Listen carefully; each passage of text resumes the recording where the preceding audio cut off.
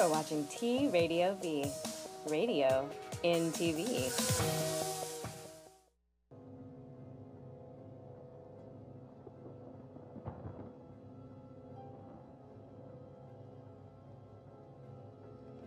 Remember, all I'm offering is the truth, nothing more. I'm a relationship hack. Run up and get touched up, suicide. And all of y'all know my style. I excel, then prevail. Run up and get touched up, suicide, that's it. And all of y'all know my style. I excel, then prevail. Ladies and gentlemen, hey, turn that up. You already know what this is. It's Jack Herrera. A lot of people have found these guys on the internet, and I'm really disappointed about it because I want these guys to make millions off this album that was recorded 20 years ago. What? You've never heard it, I know. You guys remember John B? John B formed a group called Jack Herrera, and the music is retarded. And one of the bandmates gave me the music to play on the show. Then my little heathens found the music on the internet. Like, I got the whole album. Pay these people, man. Find an email. Send them $2. Something. This is Jack Herrera for president. Let me get 30 seconds of this.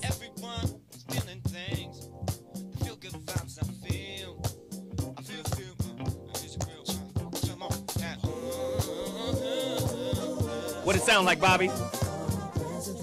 Oh, get the camera on Bobby. Yeah, there we go. If Bobby dancing, it's right. That's the shuffle bug. That's the shuffle bug. Did that in the 30s. Ladies and gentlemen, the Zo What Morning Show is back in the building on T Radio V. That's radio in TV, which is a weird concept, but we'll take it. Right? It's alive and popping today. As you know, we got another heater of a topic, but before I get into that, there's business to be taken care of. I got to promote small businesses, black businesses, recycling black dollars. If you're a fledgling business, you know Zoe will promote you for nothing. There's a sister outside. Tell that sister to come in. She just catered us. She's catering us right now. She has her own little catering business, cooks incredible food. Get in here and tell these people about your business, young lady. Hello, everybody. My name is Taylor Campbell. I have a catering company called Taylor Made Cuisine. I specialize in neo soul food. It's basically a healthier way of eating. Neo soul food? Yes, created it. It's a new way of eating your comfort food and more healthier way of eating. So awesome. That's what I got going on. So Follow it's me. healthy soul food. Yes, Ooh. healthy soul food. What did you bring us today? Well, Myself. right. She brought food.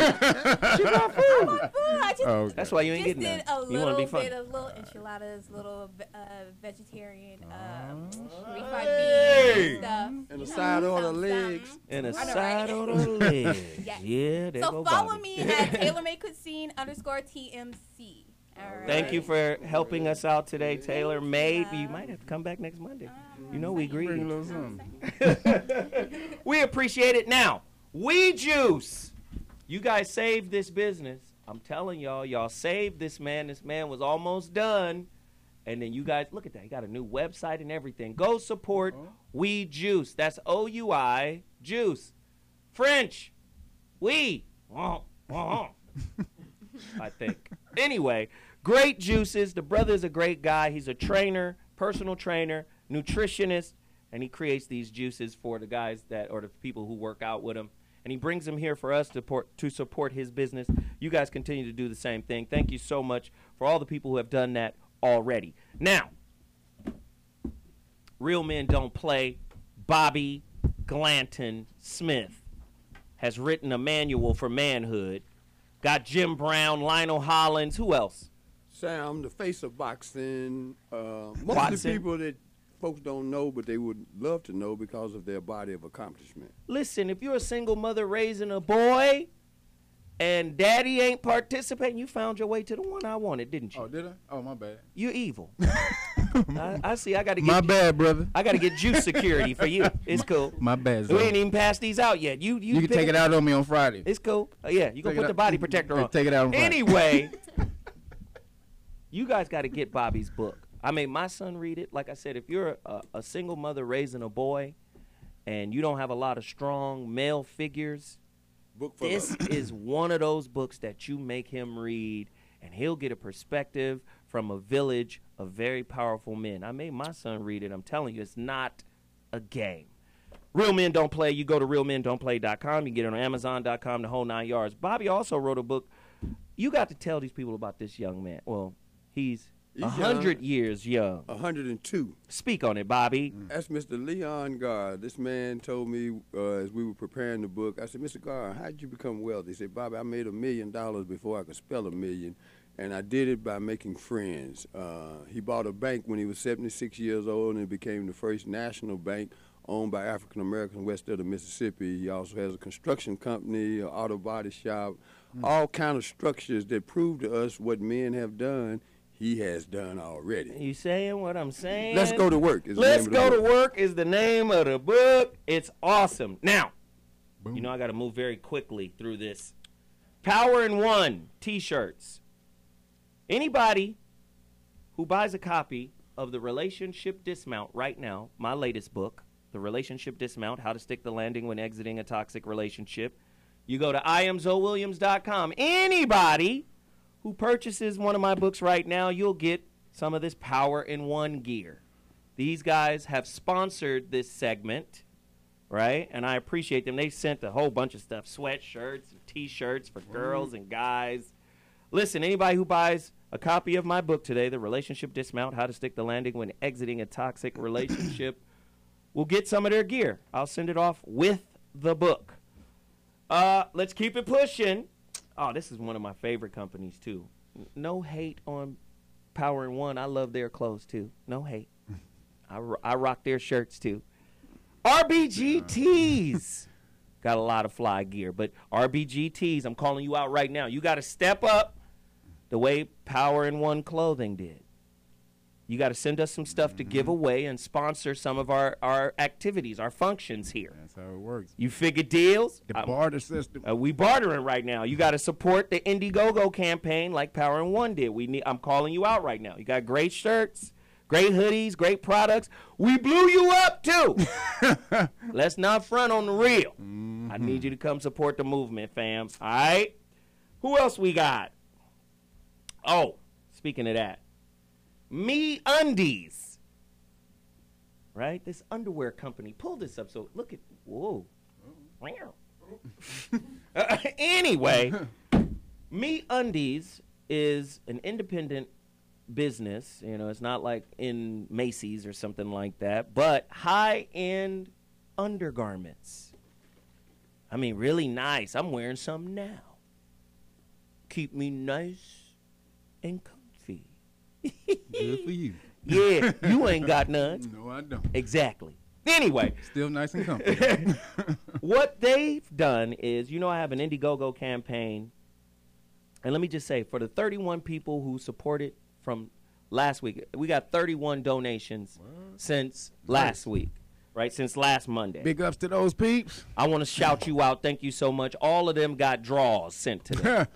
The sister is sending draws to anybody who donates to my book fund for the next book, right? She's sending you a pair of underwear. Anybody who donates $50 or more gets 2 pair of underwear, his and hers. Anybody donates $100 get 5 pair, his and hers. She's like, this is great, man. It's Me Undies. You guys go to the website, check them out. They got hats, hoodies, shorts, pajamas. They got all kind of stuff, man. Really nice business. And anybody who donates today gets shouted out on the show. So make a move right now. We got to cash mob this situation. We've only got 20 days left before this campaign is done, and we are nowhere near our goal. So I need you guys to move. Oh, by the way, I'm wearing Ramomar. Let's pull up the Ramomar website. The Ramomar, protected by Horus, Egyptian-styled, you know, dye sublimation tea. Yes, even. They too will support. They have a luxury high-end. It's art, though. His stuff is not just high-end fashion. It's actually art. And a lot of people complain when he says it's going to take 4 to 6 weeks for you to get your stuff. First off, it's custom made, number one. It's tailored. Number two, this is art. This is not Macy's. This is not off the rack. I know you're not used to it. It's fine. Even the Joker wore custom made suits. So listen, be patient with this, brother. It's going to take a minute for you to get your gear, but it's really nice stuff. He, too, will be sending shirts for me to give away to you guys for donations. 5 more shirts are coming from him. You've got to support The Holographic Relationship, my next book, Indiegogo campaign. Go do it. It's going to be nuts. Shepherd Sweets. I didn't bring any crack today. I see that, Zoe. I'm just tired of y'all. I'm tired of y'all. I get y'all. Listen, I'm doing it like a dope dealer. Dope dealer come to the hood, give you free crack. It's free crack. First couple of times, free crack on me. Free crack for you, on me. You understand? And once you get hooked, then you got to pay for the crack. I'm going to the dope maker. Listen, I done brought that candy in here 5, 6 weeks in a row. Am I lying, Bobby? Real talk. Big bins of this candy. Now that you addicted, go on out there and break bread, cousin. Shepherd's I'm Sweets. calling the dope maker. And you gonna ask for some free candy? I see how you like to destroy business. Is that right? That's what it is. No, but that sister makes some of the best candy in the world. She makes sweet potato cakes. Oh my God. What the hell? A sweet potato cake? It's ridiculous. Yeah, I brought some of that in here too. Everybody tripped out. That's ridiculous. Dr. G is addicted. Hey, can I have some more candy? Can I don't ever want to see Dr. a white. G, dude, you never want Dr. to see a G 70-year-old Jewish man addicted. Dude, he ate one of those whole things by himself one day. He did. By himself. The candy is amazing. Please continue to support Shepherd Sweets. Let's see. Easy Boy Web. These are the guys who created my website. I want you guys to continue to support them as well. Black-owned business out of Atlanta. They're getting a lot of phone calls from us, a lot of business inquiries. People are getting websites done by them. Right. Anything, e-commerce, social media, web designs, apps, they do it all. Speaking of apps, this is my final one here. Is it? Yeah. After I beat you up. Yeah. Anyway, then can I throw it to you after that? You just impatient. You Aries, huh? Hey. Just impatient. Okay. Let me finish. Mind-blowing mobiles. This sister did my app. Let me tell you right now, if you have a business and you don't have an app, you're not in business. That's the new store. The store on your phone. Your phone goes everywhere. Damn near in the shower with you. They're waterproof now, right? Your business is on the phone now. It's no longer I got to wait till I get home and sit down in front of a desktop. That app is now your store. You got to get with this lady. She did my app. My app is incredible. And we've got all type of little platforms and stuff set up on it. You see my lectures, my speeches exclusively on the app. And she will actually let you pay it off, too, so you don't have to pay all at once. So. Oh, you working with her now, huh? I mean, you took my advice? I shall be. Yeah, good. I like your style, Pimp. Anyway, this is my homeboy, Kevin Behringer. Behringer, tell him what you do really quickly. I teach people to whoop ass, as Zoe will contest. I do whoop ass. But no, the summer is coming up, so if you guys want to get in shape, you want to learn how to defend yourself, just give me a call or hit me up at 3bbootcamp.com. Also, if you don't have as much money, just go ahead and go to the home system I have, the Booty Boxing home system, at udemy.com/bootyboxing, and the promo code is ZoWhatShow. Awesome. Really quickly, Arises LLC, authentic, revolutionary individuals conquering every step. I don't know this brother, but he reached out to me on Instagram, and I told him I would support him. Look, he made us custom-made hats. You sure did. Where my hat to say Zoe on it? You just had it. You had it. Is this the one? It's right There it there. is. Say Zoe on the inside. I appreciate you, brother. Y'all go check this brother out. You can find him on Facebook. Arices, Arices LLC. Thank you for sending all of this stuff, brother. Appreciate you. And anybody else who wants to get promoted, you gotta support that Indiegogo campaign, and I will do it. Now we're going to a quick break, and when we come back, we're gonna set up today's topic. Holla! Let's do it.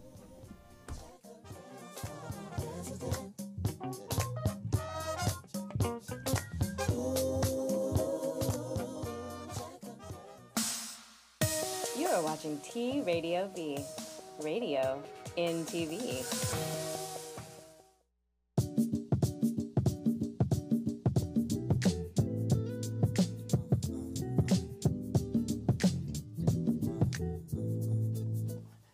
Everybody knows that relationships, when they break down, can be extremely hurtful, disappointing, frustrating, and the cocoon was, the concept of it was created from a poem I wrote called The Human Chrysalis in my first book, The Rebirth of Seeds.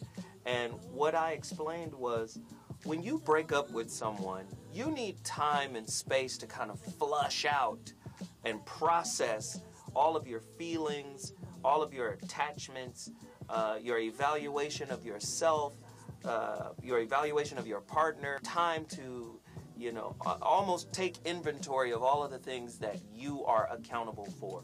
So in chapter 3, you know, the cocoon is designed for you to go inside and work out these you know, particular problems or issues, and not only work them out, but actually take ownership of them before you jump into something else with someone else. So we wanted to create this space of healing, this space of kind of internal inventory before moving into the next situation with unresolved relationship debris. You gotta let it go. There's a better day waiting for you, for you, for you. Hello, T Radio V. Hello for us. Hi, guys. My name is Steve Renazizi. My name is Mary Elizabeth Ellis. My name is Katie Aselton. You're watching TV on the radio, but you're not watching it, you're listening to it, because radio on TV. Hi, T Radio V. Keep that radio going inside that television set. I love T Radio V. Trust her. T Radio V. Radio in TV. Radio in TV.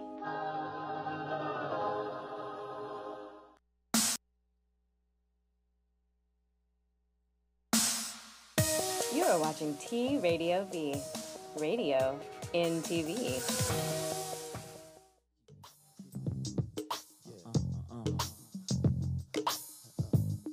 From the ghetto to the club, club to the cars.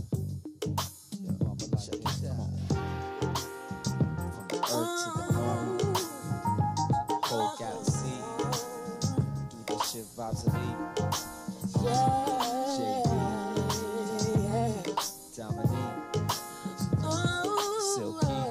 Ladies and gentlemen, the Zoe What Morning Show is back in the building. Dr. G is running a little late. He'll be here in a second. So it's up to me to do the relationship toolbox. So today's topic is centered around limiting beliefs, self-sabotage, negative beliefs. You could have just let that float with me, man, underneath. I mean, it's like seasoning salt. There we go. Right?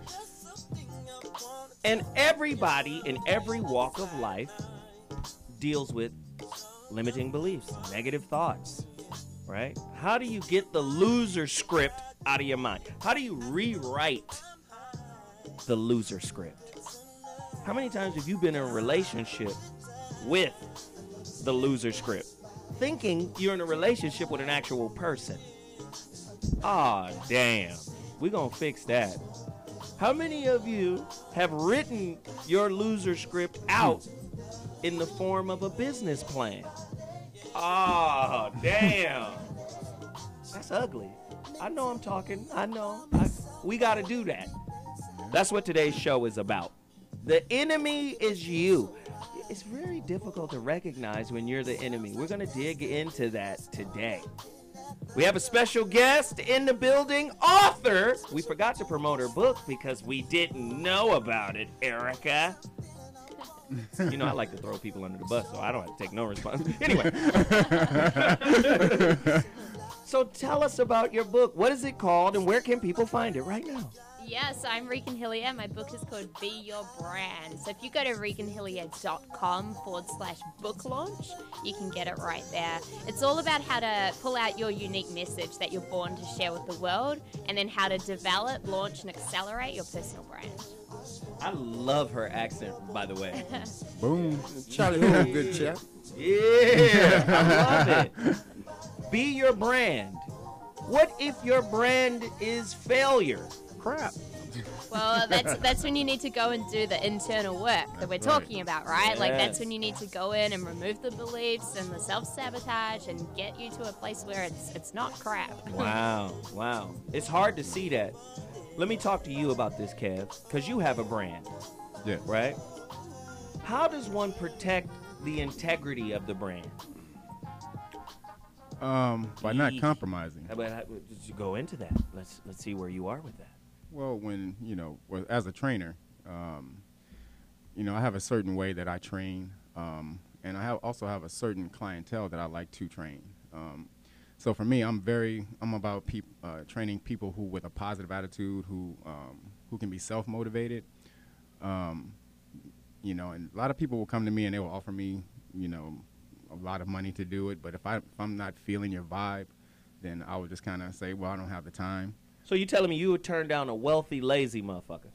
I would definitely turn down a wealthy, lazy motherfucker. I'll turn down. Here's $2,000 a month. I'll show up when I get ready. A wealthy asshole. It doesn't matter. I mean, I need to be able to vibe with your energy or to harmonize with your energy. And if I can't do that, then I don't really think I can help you. If you, Bobby, I'm sorry, Bobby, what motivates you? Legacy. I like this. I've lived long enough to appreciate the evolution and the arc of my life, and so my legacy is the most important thing to me, because the people that came before me laid down indelible footprints, and then as I grew older and had to step into that elder status, I realized that I don't want to waste any more of my life doing things that will not be, I think, sustainable beyond my lifetime. So it's important for me to share and teach what I've learned about being a man as I evolve more so into one, because it's an ongoing process. So legacy is most important. Legacy is a big deal. Regan, what are some common self-sabotaging behaviors that a lot of people maybe are unaware of, unconscious of, but that they're doing? What are some? Yeah, look, there's so many, and they show up through all areas of life, regardless of where you're at. I think there's one core thing that so many people are unaware of. When you're moving towards a goal and you get so close to achieving that goal, and then all of a sudden you sabotage it in some way. You take some sort of action which destroys the relationship, or you're so close to that health goal and then you blow out and you eat all the food you weren't meant to.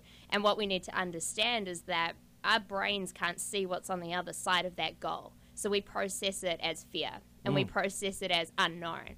And we're wired to keep ourselves safe. So if we can't condition to what's on that other side, we literally go, okay, well, I'm just going to do whatever it takes to ruin this. No, that's big. She just said something very powerful. We're wired to seek what's safe. We're not even going to talk about relationships. This is what, to me, this is what gets women in trouble. You guys are always trying to date the safety net, and you wind up with the beta male because you're trying to date the safety net. Security. Say more about that, how these limiting beliefs can put you in a safe situation, which, you can question, the longevity of that safetyness, right? That safety net or whatever. But how do women make bad decisions in the pursuit of safety? Oh, this is good. Go, eat. Just go ahead. Yeah, come right here. Yeah. Look, I think it's massive. I think it's absolutely massive, and I see it in a lot of women, and they are, unconsciously looking for that safety. But then what happens is that they find it, but they're not necessarily in alignment with what they actually want in a relationship. So all of a sudden, they do anything they can to destroy it, ultimately. And then the poor guy on the other side is like, what's going on, right? Like, he's at the effect of all this. So I think it's a huge challenge. and one that so many women are completely unaware of. It's actually going on. Or the guy is like, good, she's fucked up. I'm going to win. All I got to do is do this. Right? Right. Because there are guys out there that are predatory. You're taking advantage. They take advantage. Oh, she's broken. Great. Yep. This is the shortcut. Right?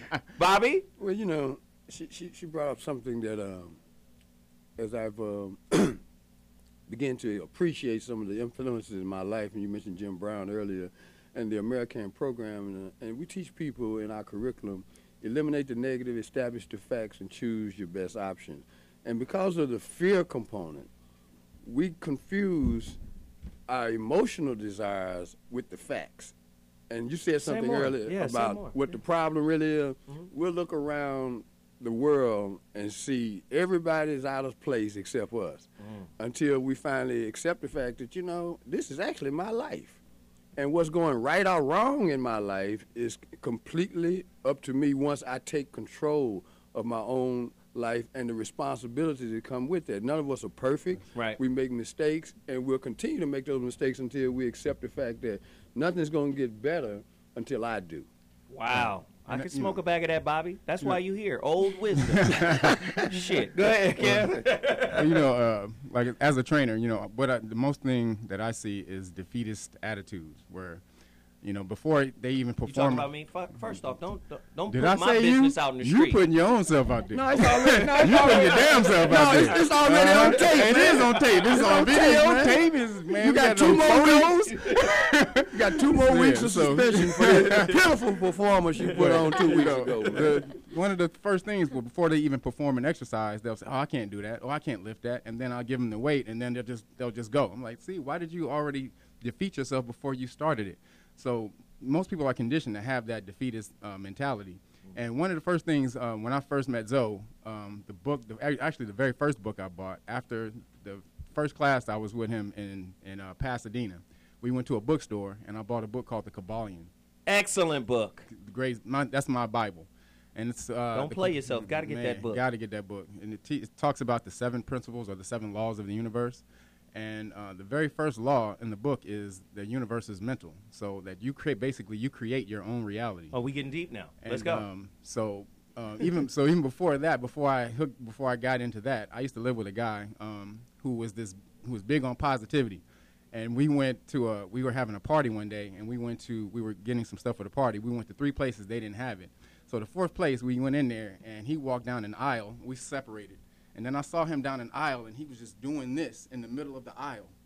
And Who so you I'm talking standing about? there. Do I know this dude? No, he's a homie from high school. So he was just doing this. This is going and weird. Packing. I'm standing at the beginning of the aisle, looking at him like, what the fuck is he doing? And so then he did this, and then he said, and then he swallowed. I'm saying, man, what the fuck are you doing? Was it Shabadoo? No. Oh, okay. He said, I was a positive energy ball. I'm like, what the fuck is a positive energy ball? He said, I eat a positive energy ball, so then I start to think positively, and things will happen positively. I'm like, I was totally foreign to the thinking. So though he did that, and literally right after, we found everything. We found shit on sale, so that introduced me to positive thinking. So after that, I started to try it. Sometimes it works, sometimes it fails. But the more and more you get into that thinking, the more and more you solidify that type of thought.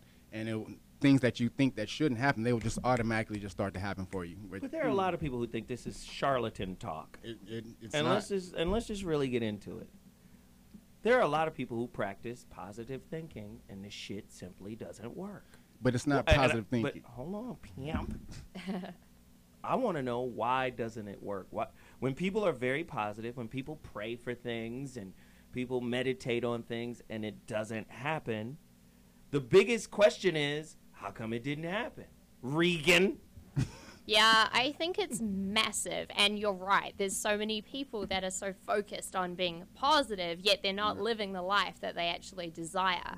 So I believe that there's internal mindset blocks and limits going on in that case. They're saying one thing, they're saying this is how I want it to roll out, but there's still limiting beliefs, self-sabotage, everything we're talking on now sitting in there unconsciously. Uh-oh. And what I really encourage people to do, exactly like you were saying, around you know, bringing it into reality is starting to write your existence into reality. Writing as if it's already happened. You know, I am so happy and grateful that I have received this amount of money or this job interview or this kind of partner or whatever it is. This is right? good. This is good. This is good. You're saying, listen to what, write in past tense. Yeah, so write as if you've already received it. That's big. Yes, that's one of the laws of Kabbalion. I can smoke that. And one of the laws of Kabbalion Bobby, states come in that- here and tear this bullshit down. Go ahead. It's not even about deconstruction or reconstruction. What I found interesting about the journey of life is, first thing you do is, I've done, right and wrong, is visualize what it is I'm doing. And then when it's wrong, I want to turn that screen off, but it's too late. It's already played. And now I got to recover from that. But a brother taught me a long time ago, a real brilliant brother who's read over 10,000 books. He said, it's the books you read and the people you meet that they're interrelated.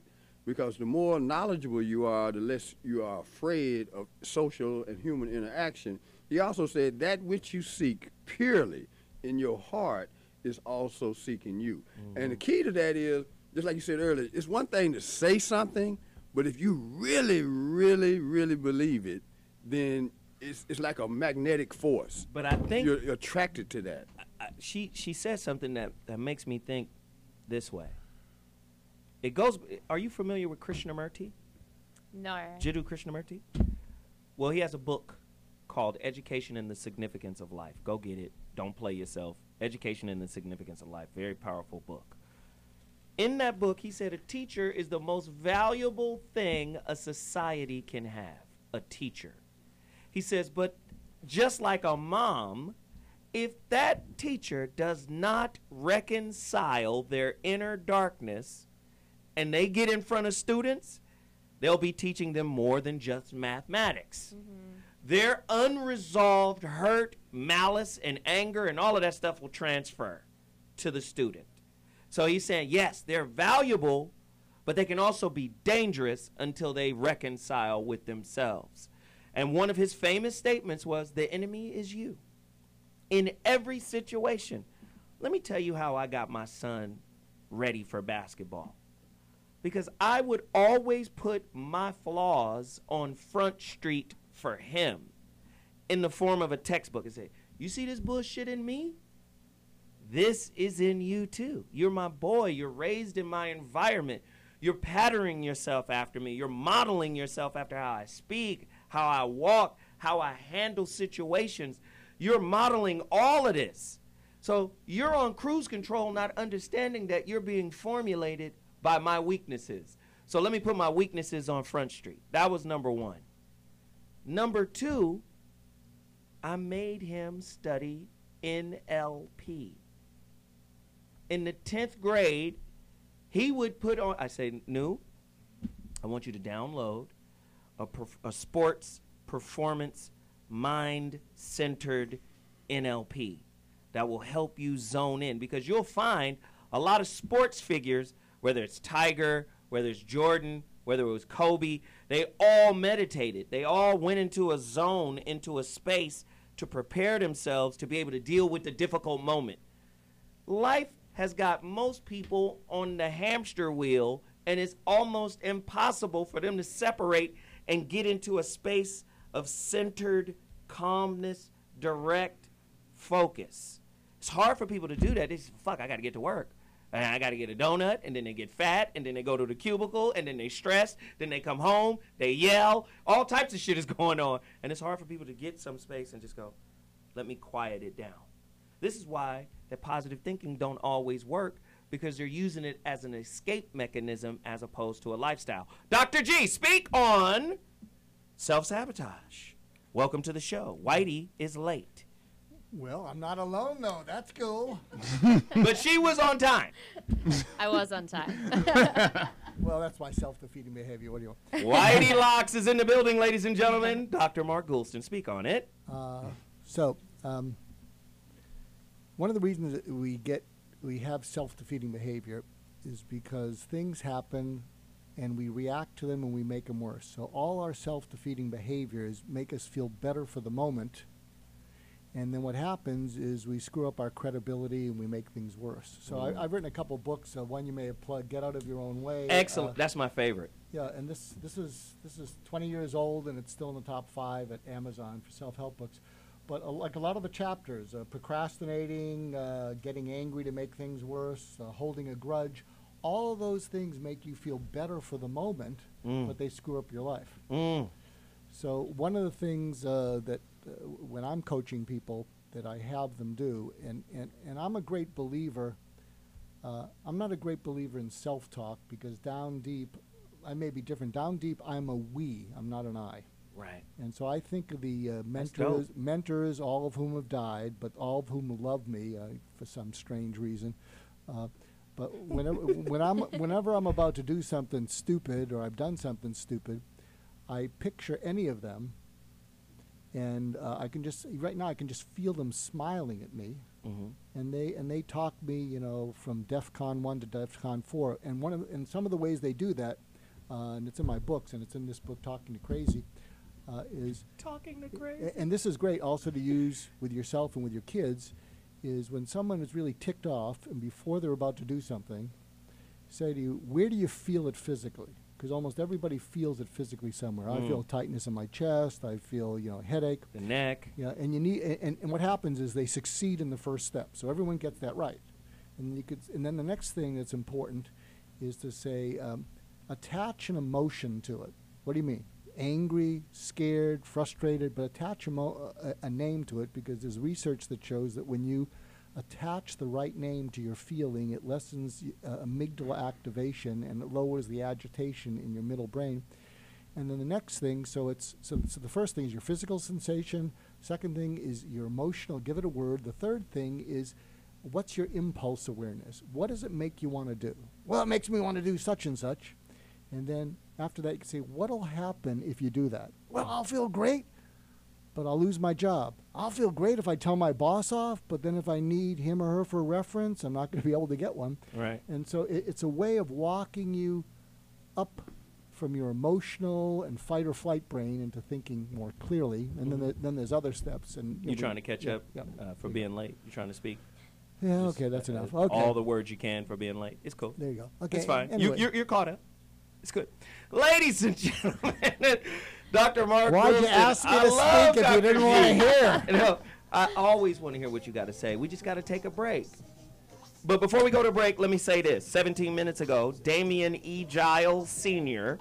dropped $25. We're going to send some draws out to you, pimp.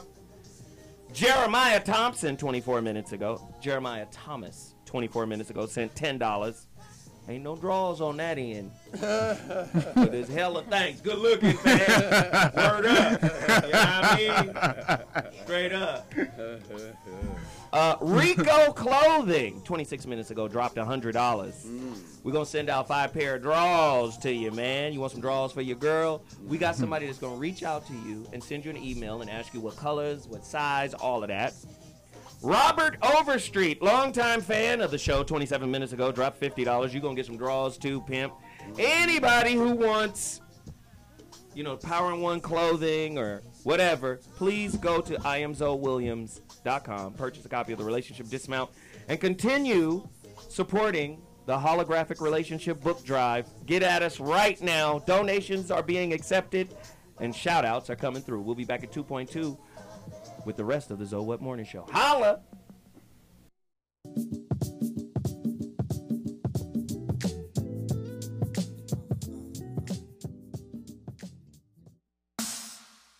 You are watching T Radio V, radio in TV. I'm Zoe Williams. And I'm Dr. Mark Goulston. I'm Jeff Brown. And we make up the Zoe Webb Morning Show. You can find us here on TRadiov.com every Monday at 11 a.m. Pacific Standard Time. I make you think. He makes you laugh, and if I get a chance, I'll help you change. Or make you cry with his attempts at humor. Radio in TV. Can you relate? We'll make it happen. Look at Jeff. What you doing? Were you mumbling to yourself? Hey, back there mumbling. To them. To them. Yo, what's up? This your boy Kyle Master, and you're checking out T Radio V. T Radio V. T Radio V. Hello, T Radio V. Love you guys. Radio in TV. Radio in TV.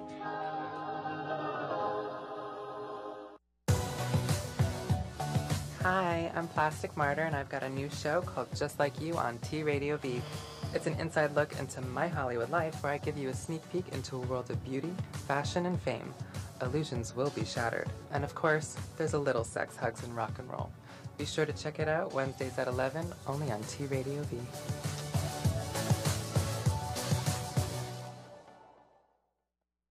Hi, I'm Bob Nalbandian, and be sure to watch my show Inside Metal, which airs live every Tuesday from 3 to 4 p.m. Pacific Standard Time, right here on T Radio V. I'm going to be bringing in the greatest heavy metal artists live right here in the studio. Once again, every week at 3 p.m. Pacific Standard Time, every Tuesday, right here at TRadioV.com, Radio in TV.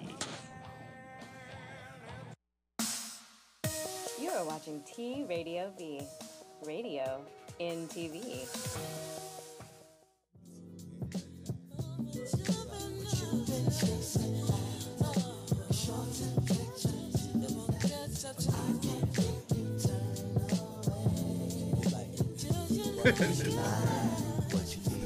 Hey man, I love this music. Turn that up. Just turn it up. I need 30 seconds. That Jack Herrera is just silly.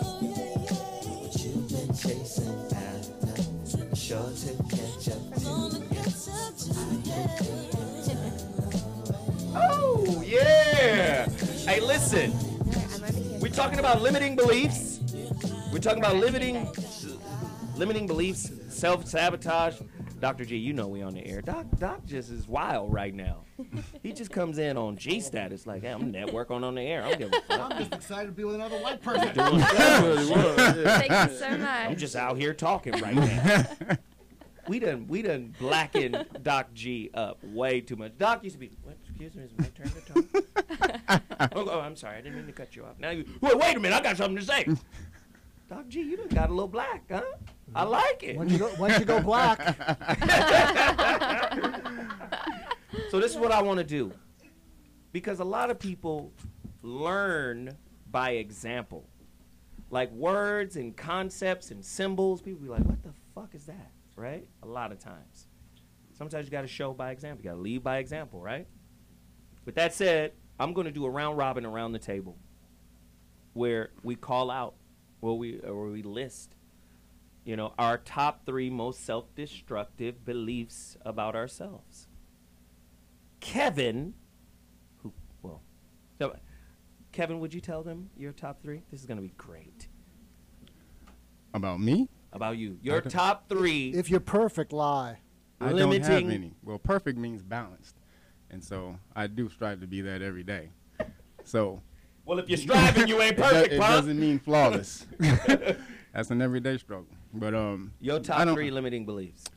I don't have any about myself. I believe I can do anything. So that's my business is to push that on everybody else. You can do anything that you want. I believe that too. Okay, then so if you do believe that, then there's no self-limiting beliefs about yourself. But I believe everybody has challenges. I believe everybody has internal challenges that are there to help you get to your maximum state. Whether Abraham Maslow's, the top of the pyramid, self-actualization, or whether it's Paramahansa Yogananda, self-realization, right? Or the Hindu samadhi, bliss or whatever. There is a journey and an internal struggle to get there. And that struggle, let me just say this because a lot of people they don't like struggle. Struggle is actually useful. It's there to get you there. Absolutely. What are your 3 most limiting beliefs about yourself? Now, you tell the truth. 0. I have no limiting beliefs about myself. Ladies and gentlemen. 0. I always thought unicorns were women. I am limited by nothing. This is the first male unicorn. Dude, I've been doing this for 20 years. If I had those beliefs, those were 15 years ago. That's done. I love it. Bobby's Really, 62 years old. He's finna tell you how it is. It's really come down to one major challenge, and that was not putting other people above me. I came up in the South where it was always going through the back door and second class this, second class that, and it was hard not to buy into that sense of inferiority. And so as a result, I spent a long time working on other folks' stuff more than I'd work on my own stuff. And I thought that was being selfless, but in fact, it was debilitating because I was actually better at some things than other people were, and I would defer to them. And it took me a long time and going through the American Life Management Skills curriculum to realize that I is not necessarily narcissistic, because at the end of the day, I came in this world by myself, and I'm going to leave out of here by myself. So whatever I do, I had to first and foremost take responsibility for my actions and my beliefs. And so the turning point in my life was accepting the fact that up or down, it's on me first and foremost. I can smoke a bag of that. Dr. G, he about to give us some good shit. Let's hear it. Well, chapter 2 in Get Out You of gonna Your go to- Own you gonna go to Way your book? is getting involved with the wrong people. You're happy Jeff isn't here. You know Jeff would shut Oh, down yeah, all he- your oh, my comedy God. attempts. That's what it is. Well, here's one, and I'll bet she can help me, even though I think I'm helpless or hopeless. I don't think I'll ever know inner peace. And the reason for that is because I always feel that whatever I do is not good enough. And it's interesting. I mean, my parents both passed away, and my dad, and I'm trying to figure this out because my dad was kind of a numbers guy. He didn't run numbers. He was, an accountant guy. He may have run numbers, but may have had a touch of a little bit of Asperger's or something. And so when you get a 98, he'd say, what he'd say, you can do better. And if you're a numbers person, a 98 isn't 100. So I internalize you can do better as that's not good. That's crap. And if he had, and I'm saying this to parents out there, if you say you can do better, if my dad had said you can do even better, it would have made a world of difference. Because when I looked at it, years later after he died, he was just being an accountant. A 98 can always be 100. He was a bean counter. Yeah. So from his point of view, it wasn't 100, but I internalized you can do better, meaning it ain't good enough, it'll never be good enough. And so I just share that with parents when you're trying to give your kids, positive criticism. Say you can do even better, because they may internalize wanting that, that positive thing, that what you're doing, your B plus is much better than the D you had. You want that appreciation, and if you need that, and I think I must have needed it. Wow. But I still can't get rid of it, so that's why I don't think I'll ever know real peace. It's fine. You're not going to be shit anyway. Okay. Thank you. Regan? You can do even better. You can do even better with it. So but I need to do a shout out though. Did I do the shout out? Go ahead, do your shout out. Okay, yeah. Shout out to Augusta, Georgia. A friend of mine, the former mayor, ran for 3 terms and left with a 73% approval rating. Tomorrow is This is for James Brown? James Brown's You did birthday do this, bash. you know that, right? But go ahead, finish. Oh, did I do it already? Yeah, go ahead. No, he did. Well, my I'm just self-defeating fucking behavior. Fucking with me. Yeah, I'm trying to figure out if I missed something. Look, when you have ADD, flirting with Alzheimer's, and you get involved with the wrong people, what do you want from me? Okay, go to Augusta. No, tell us, though. What's happening at Augusta? They want to know. Did I say that? No, you didn't. No, you didn't. Okay. say Something's that. up. He's messing. You're being with you. gaslit. Yes, there you go. No, in Augusta, Georgia tomorrow, James Brown's birthday. James Brown from Augusta. I feel good. And so they're doing a great birthday bash, and they're going to have Sharon Jones and Ivan Neville, Aaron Neville's kid, and they're going to kind of whoop it up because James Brown, last years of his life, he was really talking up Augusta, Georgia. He was proud to be there. And they had mixed feelings about him earlier, but I was just speaking to the former mayor on the way here, and he said, hopefully the younger generation will forget some of the negative things that he turned off people, and we'll just be proud that he was part of us, and we're going to celebrate that tomorrow. So if you're near Augusta, Georgia, go visit it. Thanks for the commercial. Regan, your top 3 debilitating, negative, self-sabotaging beliefs about yourself. Yeah. Well, let me say this first. I truly believe that no matter what level you're functioning through at life, everyone has blocks and limits. And if you didn't have blocks and limits, then you'd have everything that you desire. Thank right? you. That's we for create you, punk. What if I do? Well, Okay. maybe you Go ahead, don't. Regan. I'm with you. We right here. Let's go.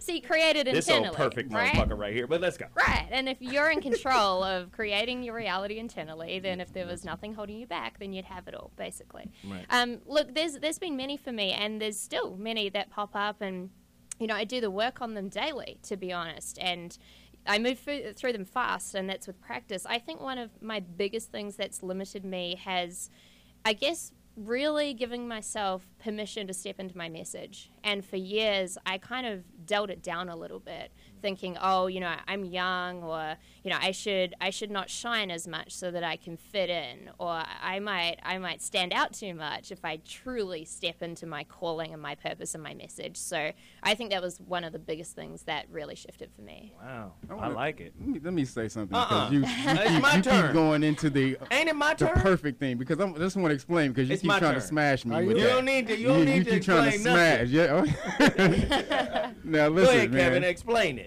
The only thing that limits you is you. So how she says if you had no blockages, you would have everything you want. That depends on what your desire is, and when you want that. If I need something, if I want it, I can go get it. There's nothing that would limit me from going to get it. Now, do I want everything all at once? That's not the case, or that's not the case for most people. However, what limits you from getting what you want or from doing whatever you want is pretty much information. You can do anything you want. You just need to find out the way how to do it. And so for me, that's the understanding I have. If I want something, I'll find out the information on how to do it, and I do it. I get it done. That's just how it is. I'm not sold on your perfection. You ain't got to be sold. No, I'm just okay, I got 2 for me. 2. 1 is impulse control. I've had to deal with this a long time. Maybe it's how I was raised, where I was raised. Bobby, I was from Alton Park, Chattanooga. Yeah, right. That's where I was born, man. Yeah, born. Hollywood. Bobby, don't make me crawl over the stage. I'm going to show you this impulse control right now. You limp back. No, 1 is impulse control. So, I've always been a hothead. Bobby had to talk me down last week. I was about to go off on some people that was late. Bobby's like, ho, they here now. It's okay. We going in. But impulse control has always been an issue, and I think I'm better now than I was before. Like, if you knew me when I was younger, like friends, like my close friends are like, okay, you did good for yourself. Even 20 years ago. Yes. So impulse control has always been an issue. Anger, that temper, all of that. But then one that's manifesting itself, like in the last 10, 15 years, is I'm very obstinate, inflexible in a lot of ways. Like, I had a relationship end because I wouldn't let, a woman be a woman. I wouldn't let her help me. I wouldn't let her pour into me. When women believe in what you do, they tend to pour into what you do. Mm-hmm. They tend to get behind what you do, and they're like your advocate. Right. They're putting their energy, their spirit, all that's down with you. That's right. Their sex, and I prevented her from doing that. I was like, I was just inflexible. I would not allow her to pour into me. And it was in that relationship that inflexibility manifested itself as one of my greater blockages, one of my greater challenges. Are these limiting beliefs about yourself or traits that you wish to change, though? These are beliefs and traits, because the belief on my end is, I got it. God damn it. Don't do shit. I got it. Let me do it. That's always been me. Let me do it. And then the trait is, it will connect to the impulse control. Like, you really pushing yourself into my space right now. Let me do it. And I'll pop off on you. If you, try too hard to participate. These are some of my weaknesses. I don't have a fucking problem talking about it. My number 3 would have been honesty, until maybe 4 or 5, maybe 6 years ago, that I had to just like really look like, you're a fucking liar, dude. And once I owned it and was able to break down lying as a defense mechanism, because I had to understand it. We had a guy on our show when we did the Foxhole, the Voice of Reason on Jamie Foxx's Foxhole. We had a guy named Livingstone. He's a PhD professor on the East Coast, I think Connecticut or something. And he did a book about the nature of lying and how ubiquitous lying is for people. And once I read his book and understood what he was teaching, I was able to start to break down some of that. Lying is just about self-defense. A kid is going to lie to defend that ass from that belt. He's not lying because he's somehow malicious. He's lying to protect himself, right? Or to protect others' feelings. Or to protect, that too. But he explained how ubiquitous lying was and what its basis was in, and that is in self-protection. So, Bobby? I just got to chime in on this because we met each other about 8 or 9 years ago, I guess it was. Was it 8 or 9 years? It's been a long time. And for you to mention one of your challenges, I guess I kind of connected to that with you early on because you was in that stage of flushing that out where, you know, that shifty side of Zoe was still very prevalent enough that I was like, wait a minute, this cat Bobby, is charming. Let me finish, let me finish, man. Because when I first met you, Zoe, I said, you know what? He got another side because you were so endearing to everybody. I said, it's some slick shit going on. No, I am endearing. Yeah, but I don't think it's slick. See, slick is you. Oh! No, he's smooth. I'm not He's slick. smooth. It's not slick. You done gelated me, man. I am endearing. You slick too, but now, I'm not slick. You don't even know it, man. I'm trying to tell you, Bobby. You slick as owl shit, Bobby, when he get drunk. Oh man. Bobby's like, that nigga right there, he fucking with Jamie Foxx and them. I don't fuck with him because he fuck with Jamie Foxx. And then when I talked to Bobby, Bobby was like, oh, that's a real dude. We good. See, now he gonna put it on the Ain't that what you did? No, I told you that stone sober. I said, man, you know what? You over there in that other corner, and then you over here, and Corey. I wasn't in any corner. Man, look. I was doing a radio show. On whose network?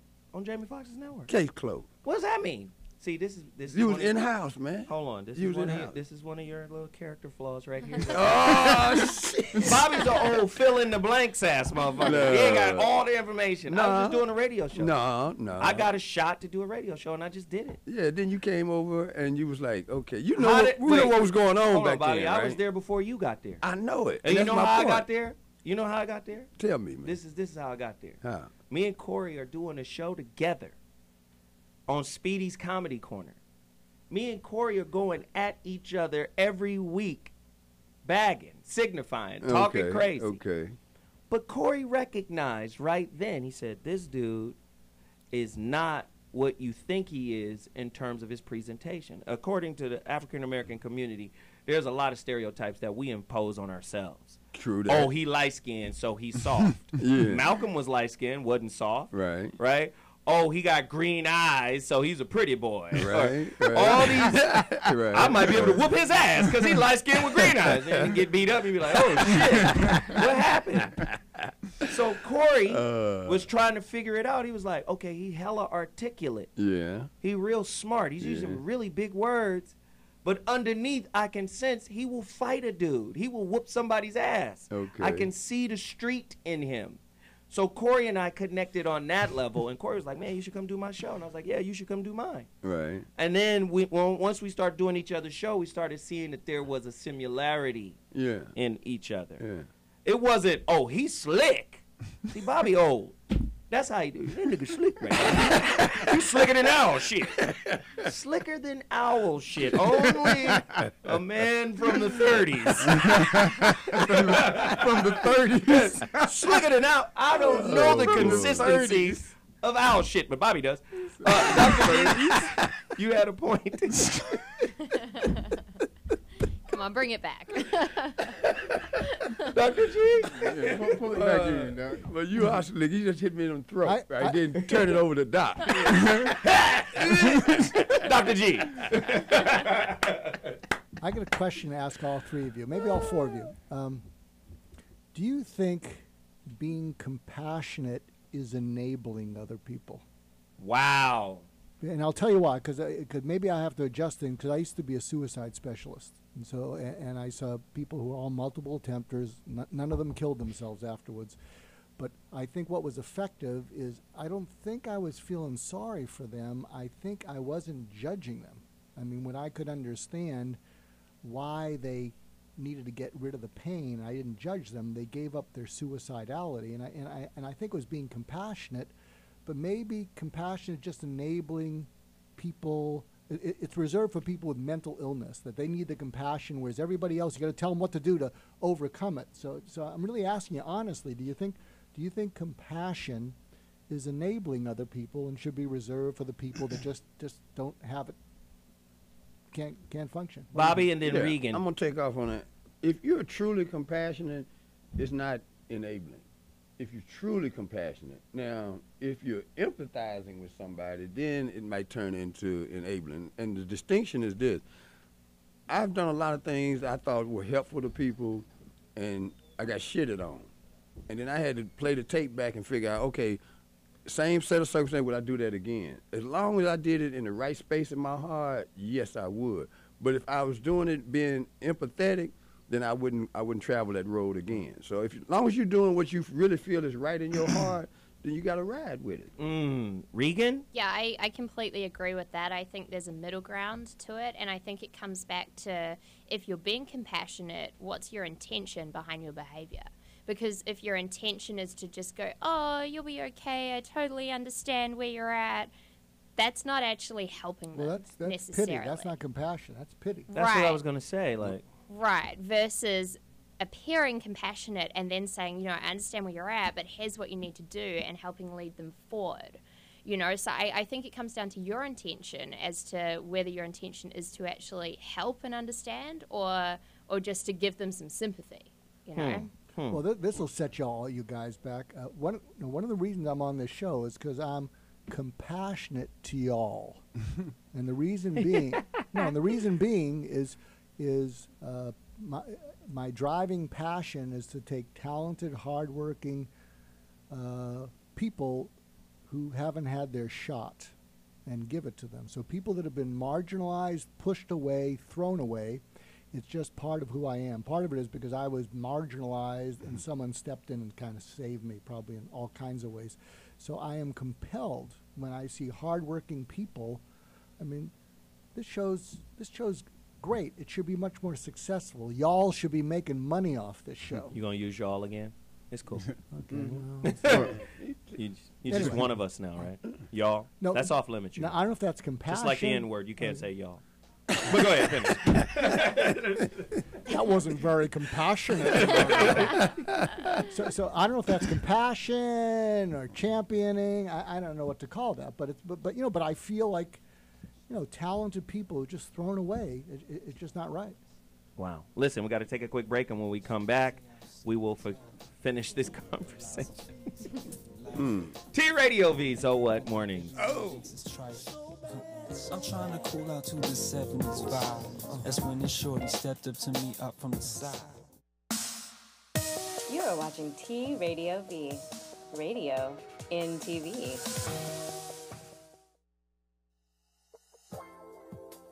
I'm Laura Samoza. I'm Sterling Gardner. And we are Between the Sheets every Monday here, 3 p.m., tradiov.com. T-Radio V. That's right. It's T-Radio V, radio in TV.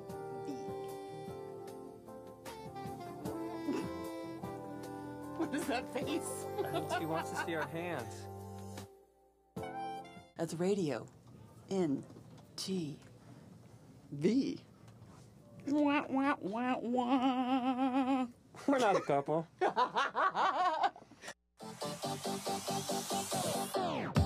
Hi kids, Billy and Francesca here for my brand new show at T-Radio V, Advice from an Idiot, every Thursday from 7 to 8 p.m. Pacific time. So please call in and get some advice from someone who knows absolutely nothing about everything.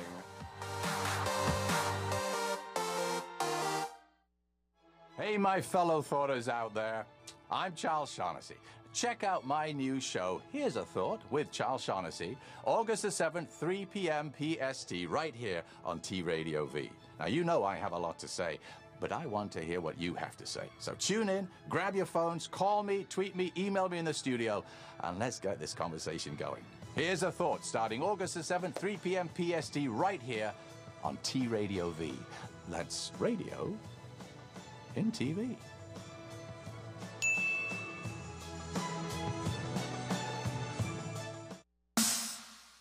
You are watching T-Radio V, radio in TV.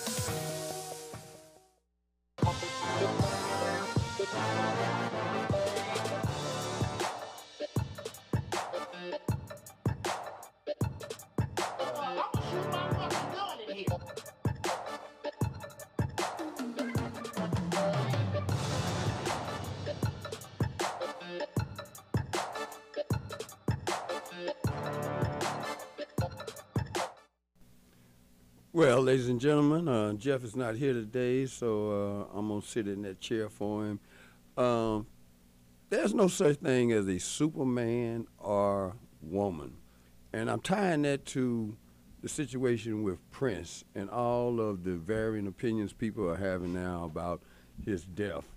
Well, first of all, arguably the greatest musician in my lifetime and possibly ever. In terms of his accomplishment, he mastered more instruments than anybody that I know of, and he used that talent to such a degree that there's no question about his place in the upper echelon of the greatest ever. Now let's look at Prince, the human being. For over 40 years, he wore high-heel shoes, and he ended up, and it's not a criticism, it's just a consequence to that. Because by wearing those heels, he created some structural problems that had his back hurting constantly, as well as his hips. It's been widely reported he needed to have double hip replacement surgery because he's a human being. Now, the entertainer, iconic figure. Human being, them heels and all of the physical exertion it took to become the on-stage live performer that he was, there was a price that he had to pay for that. And that was pain and suffering. Now, we're hearing all of these rumors about they killed Prince. Well, let's just look at what Prince did to Prince. Because that pain and suffering, I don't care if you Prince or Joe Willie or Nook or whoever, if you run into that pain situation, either you address the root cause of that pain or you start seeing Dr. Foster. And he saw Dr. Foster frequently enough that he ended up on medication that killed him eventually.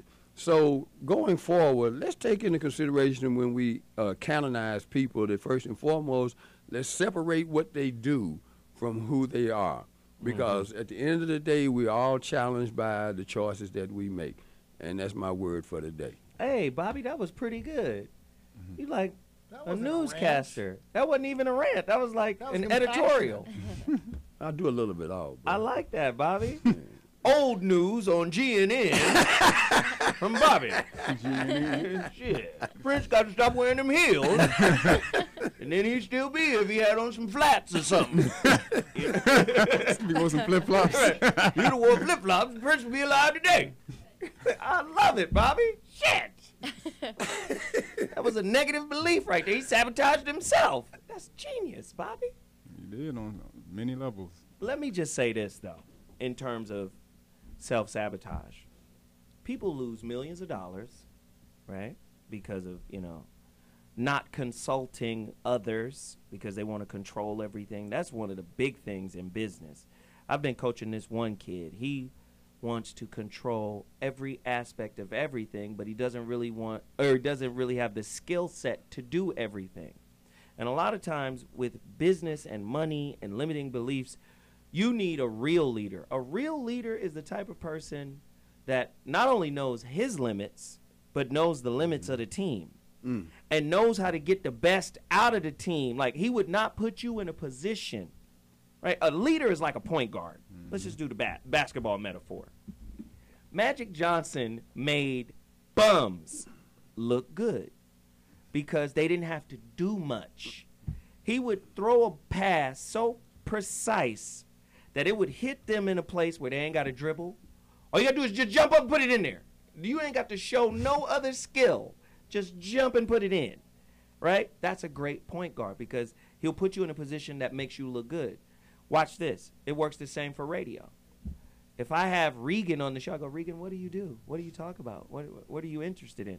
And then we formulate a show around what she talks about in her wheelhouse so she doesn't have to participate in a conversation that is in alignment with her skill set. That's leadership. They do the same thing in business.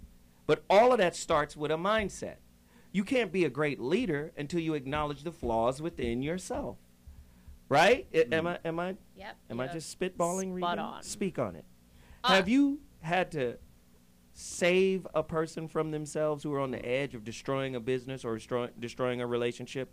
If so, what were some of the things you had to deal with? Some of the idiosyncrasies that you had to work out in a person?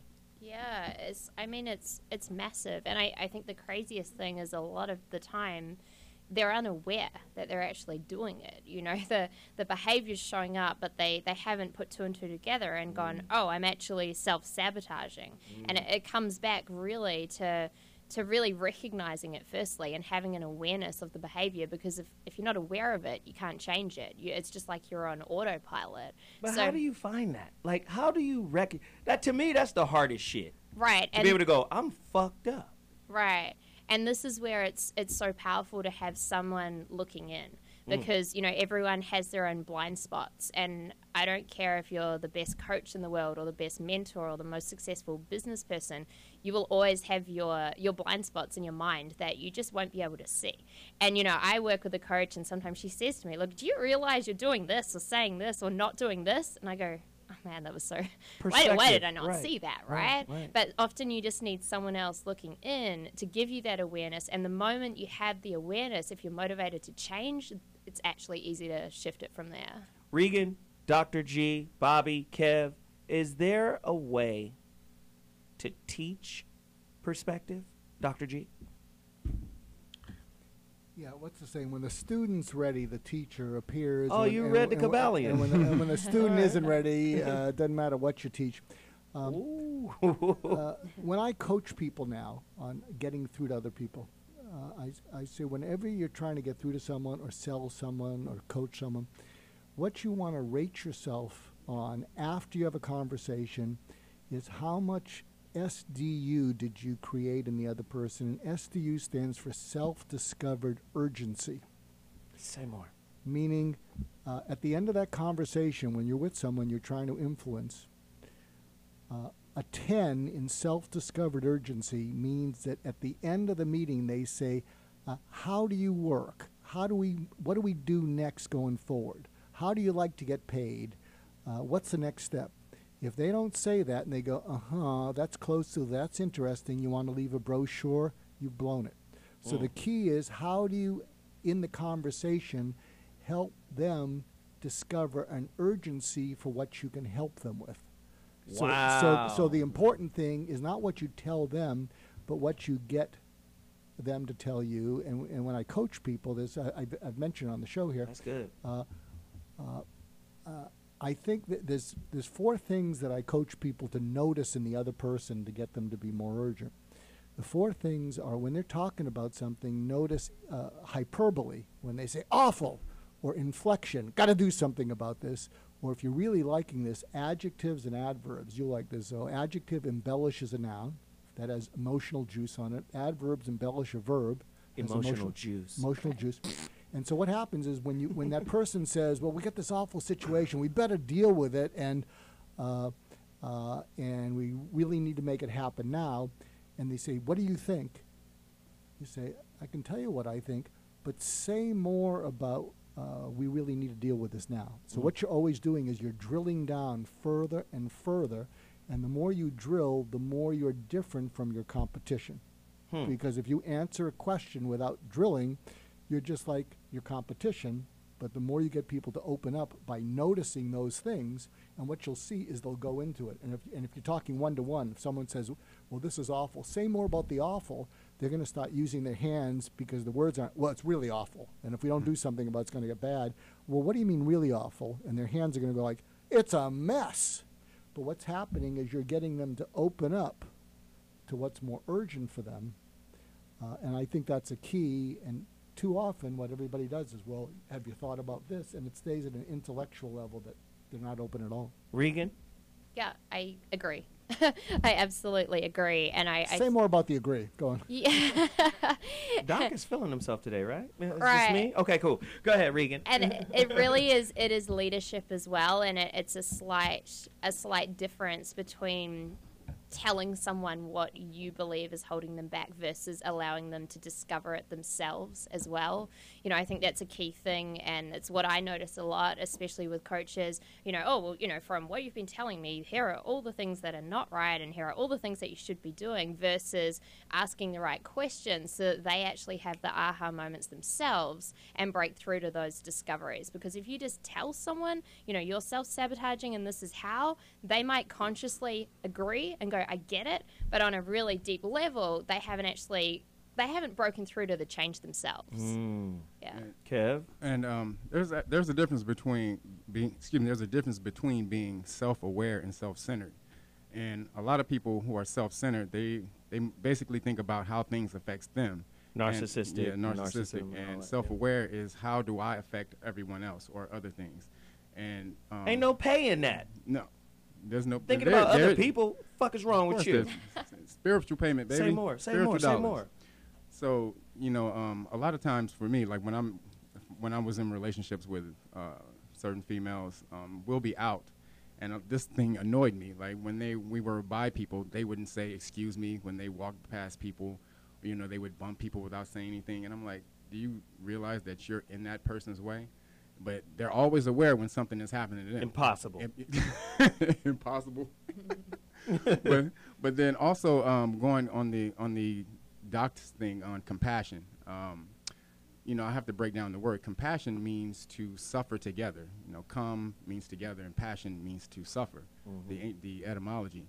So to have compassion, and it's truly more like empathizing. If you're going to have compassion or to suffer with somebody, then you're going to have to give them tools. You have to. It's more about help. Whereas, as you were saying before, when you're saying, "Oh, that's okay," that's more pity.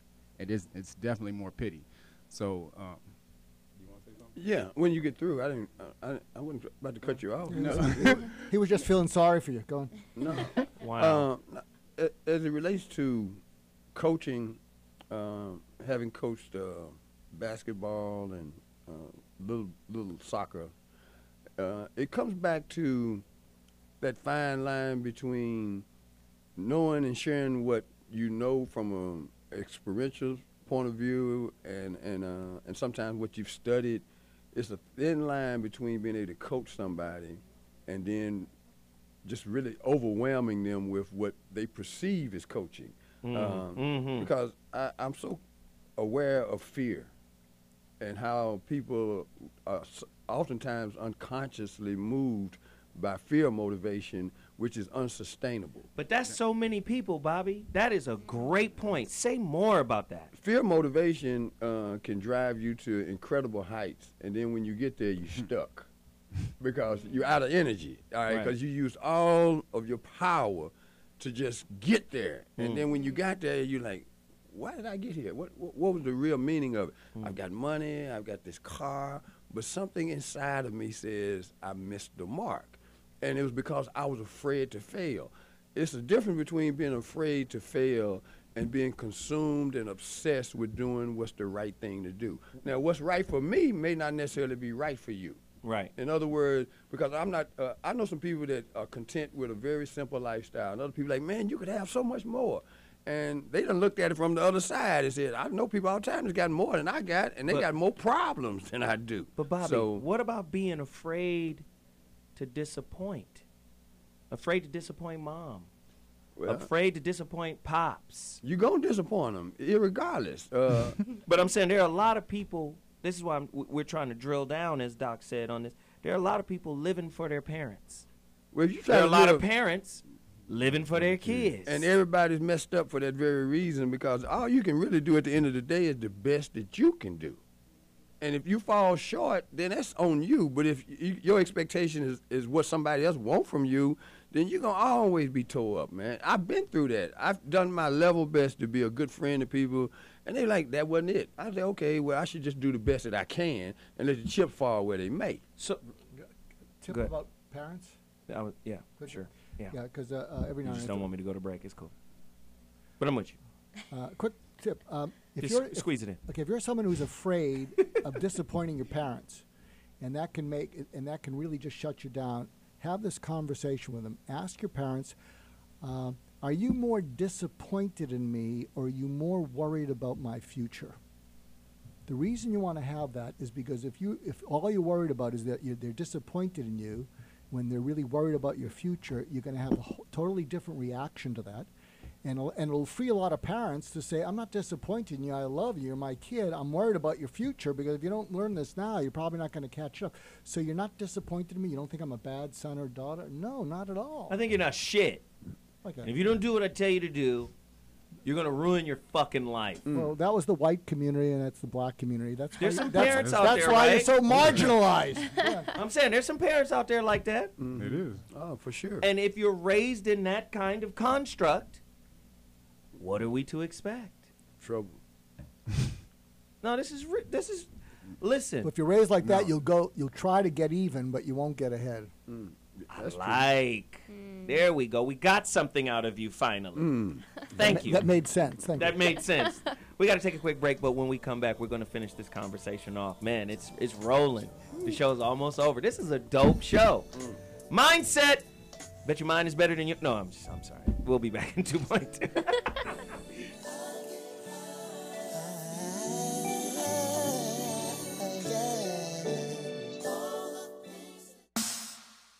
You are watching T Radio V, radio in TV.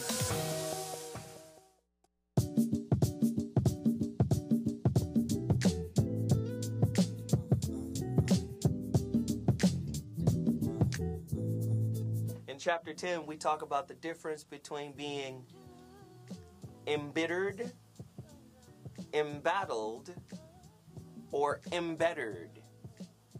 So, if you're embittered, of course you're holding on to things. You're resentful. You're resistant.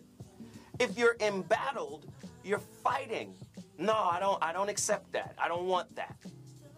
But if you're open and you're allowing the process to unfold and flower within you and beyond you, you have an opportunity to become embittered. And Chapter 10 goes into detail on how to stop being embittered, how to stop looking for the win by being embattled, and how to evolve and expand to a space of embitterment. I mean, it's an incredible work, man, and I'm excited about it.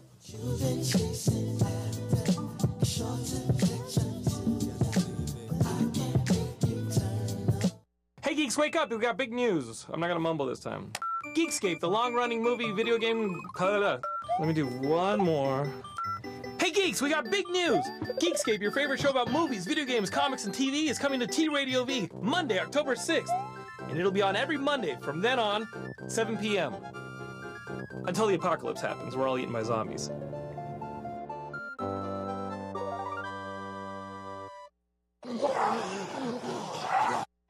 Yo, what's up? This your boy Kyle Mass, and you're checking out T Radio V. T Radio V. T Radio V. Hello, T Radio V. Love you guys. Radio in TV. Radio in TV.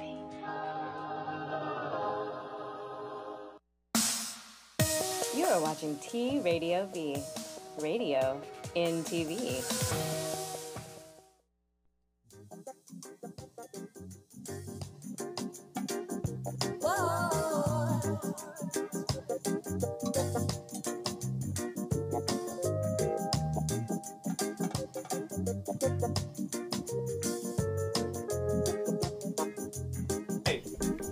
You gotta let this play.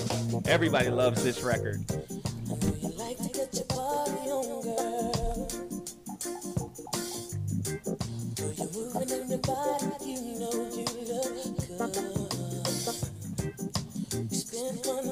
Jack Herrera. Hey man, I love this music. Let me do this really quickly. 11 minutes ago, Timothy Woods sent us $25. I appreciate that. Continue to donate to Zoe Williams' new book, The Holographic Relationship. We only have 24 days left. We're nowhere near our goal. But if we cash mob, I know there's thousands of people listening right now. If everybody gave $5 right now, those are thousands of people that's listening. We'd be in a good space. I want to bring this book to you by this time next year, 2017. The relationship The holographic relationship, a deeper look into the spiritual meaning of intimate relationships. Everybody has this concept about relationships. Let me give you this. When I talk to relationship specialists, whether it be, people like Steve Harvey or other people like that, everybody really is a sociologist. They're not a relationship specialist. Because when you get down to it, they're talking about social game rules. You should wait 90 days before you have sex. That's a social game rule, right? Oh, Or, you understand what I'm saying? Bullshit. It's gender roles and social game rules. Oh, the equity, there should be equal exchange in a relationship. Reciprocity. Reciprocity comes from equity theory. Equity theory was created by an economist. If you come to the relationship with a bowl and I come to the relationship with cereal, we're going to need somebody else to bring the milk. And a spoon. And then somebody else to bring the spoon. Equity theory means what I come with, you come with. Or you come with something of equal value. That's not a relationship concept. That is an economy or an economist concept applied to relationships. And when people don't understand, you live in America, which is a capitalist society, your social game rules are dominated by capitalism, which is why 75% of all relationships or marriages end with money issues or money problems. The number one indicator for divorce in in marriage, or the number one indicator for poverty in marriage is divorce. The number one indicator for wealth in marriage or in relationship is marriage. So you'll make money if you get married because it's a business, and you'll lose money when you get a divorce because it's a business. So people don't understand that they're thinking they're interfacing with a person, but they're actually interfacing with an economic idea, a concept. And all I'm trying to do is say, we need to write a book that deals with the spiritual interaction. Why did I attract this person? Why did this person come into my life? What lesson does this person illuminate in me? It's not like they give me the lesson. They just illuminate the lesson that was already pre-existent. Why do they trigger me in such a way? We need a book that deals with that, not a book that just deals with, how you're supposed to be in society, the social game rule. And that's what this book is about, the holographic relationship. And we're trying to get it out there. And the only way we could get it done is the same way we did the last one. This one was crowdfunded. Everybody who was who participated in the crowdfunding process of the relationship dismount are in the book. They got shout out. All 319 people are in the acknowledgement, right? So we do the same thing for the people who do this, but we're also giving away a bunch of stuff to get you motivated to bring this next phase into existence. Now that I've said that, Me Undies, for anybody who donates $50 or more, will get free underwear. Anybody who buys a relationship dismount today from IamZoeWilliams.com will also get a pair of free draws. Now, back to the topic. Bobby had something to say. Get to it, Bobby! Man, while we was on a break, earlier I had said that which you seek purely in your heart is also seeking you. The sister that came with Reagan, Regan. Get her name right, pimp. Smack him, girl. Regan. One of her associates interacted with me off air, and she said she just had some interaction with Jim Brown, who I've been working with for 30 years, and she said, "Are you the guy that he was talking about?"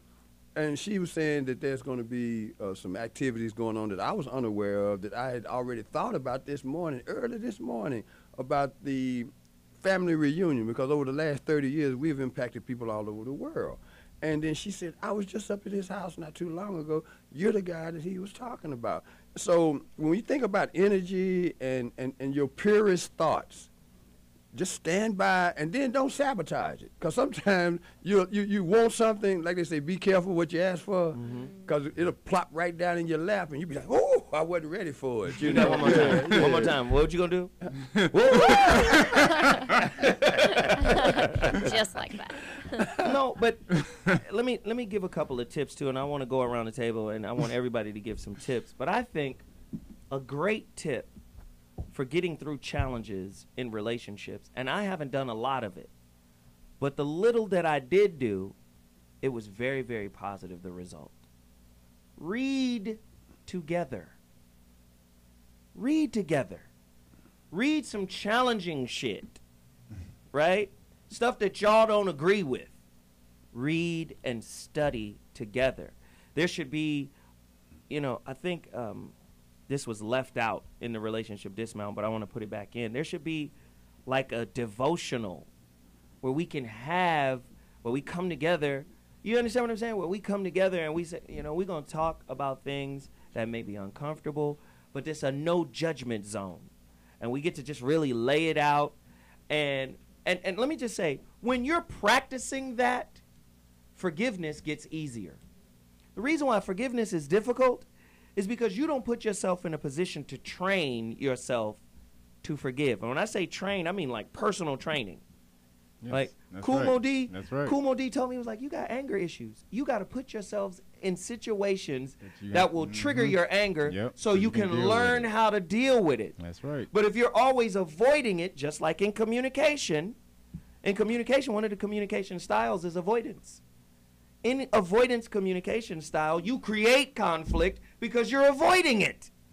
So Mo was like, you got to put yourself in a situation that will trigger you.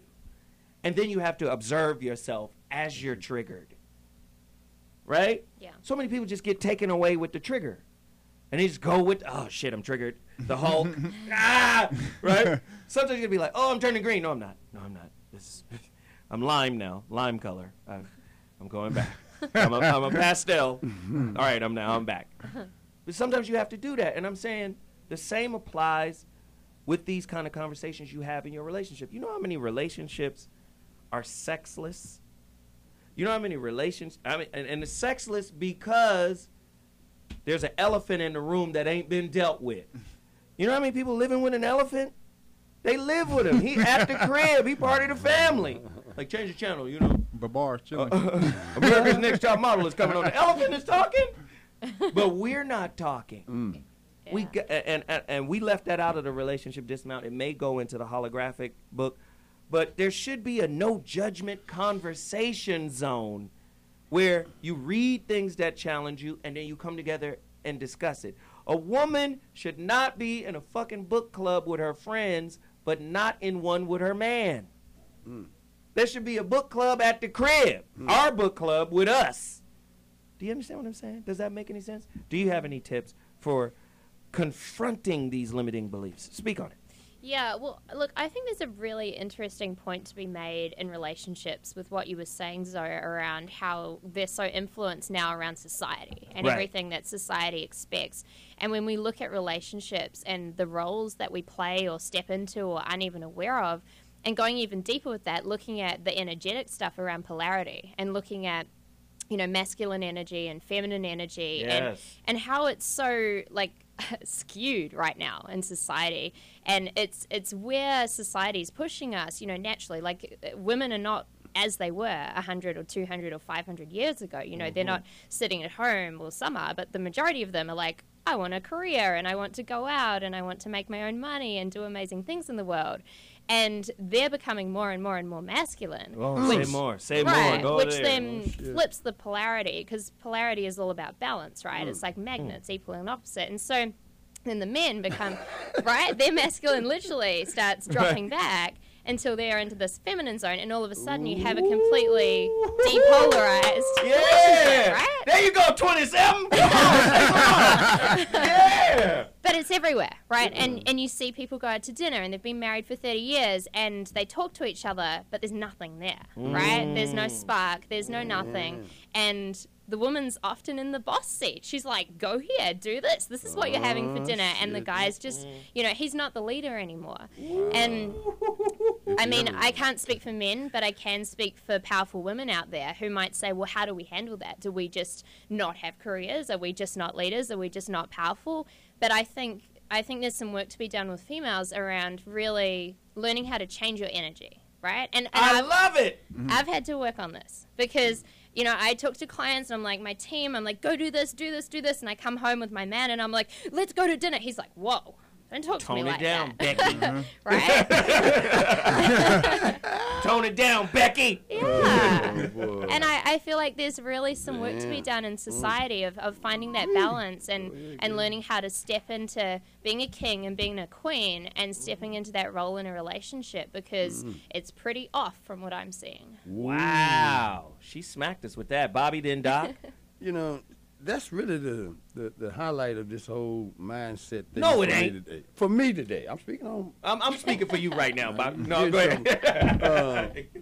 My slick ass. The changes that have occurred just in the last 25 years, and it's become more pronounced in the last 10 years, has got us so confused that it's hard for us to delineate between the material aspect of who we are and the substantive part. In other words, you're a man whether you got a lot of money or no money. If that defines your manhood, then I don't know. Not in America. Well, that's get your broke ass out of here. Not in America. That's the thing about it, man. I done had it and I've been without it. But when I walk in a room, you're not gonna define me by my bank account. If you do, then I ain't gonna business around you anyway, because I've been around successful people that treated me as though I was royalty. So I don't lower my bar. Yes. I'm not gonna lower my bar just because somebody else got a problem with that.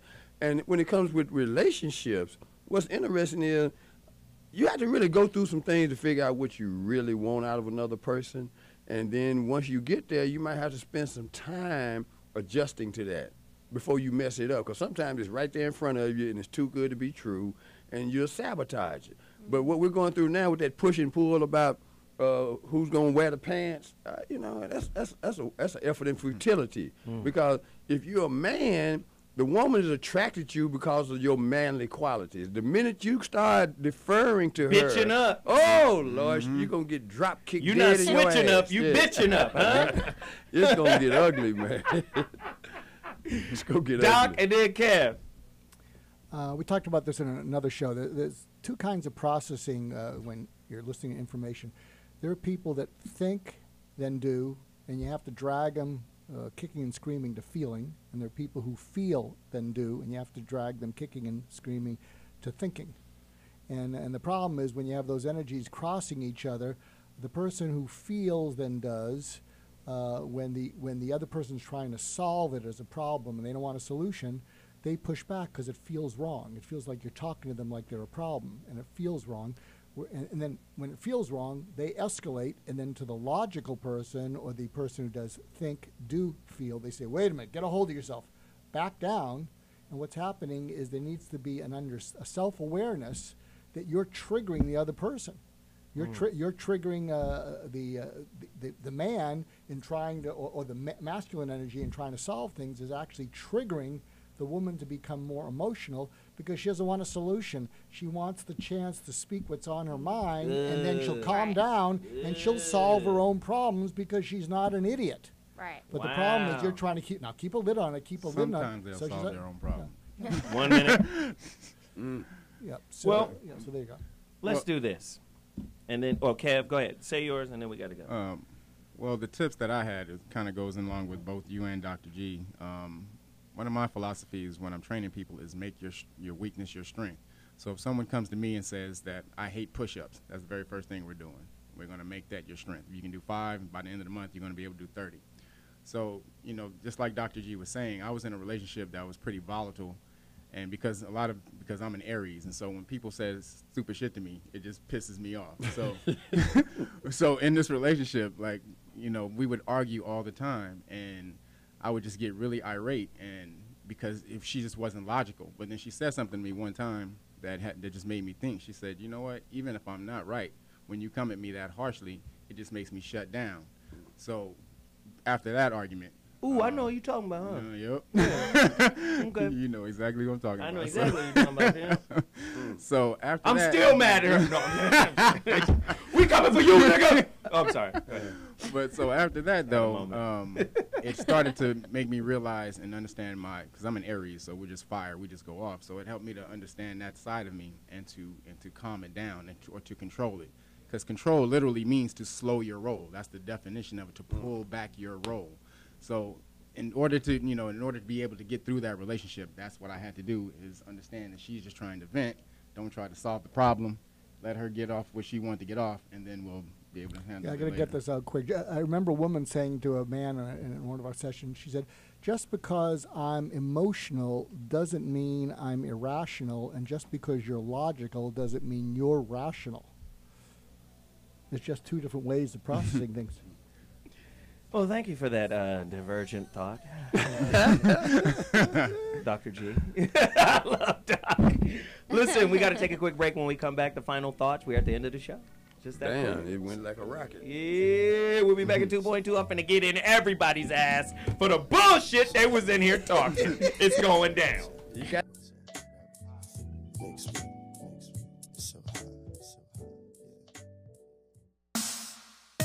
You are watching T Radio V, radio in TV. T Radio V. What did you play opposite Andy, Eric? Do you remember? Andy and I worked as two employees at a network. Okay. Oh, you're forgetting the other thing. I played a news anchor, and he played a reporter. Okay, but the other thing you did, the thing you did on the Andy Dick show, who did you play to Andy? Oh, is that going to play my sister?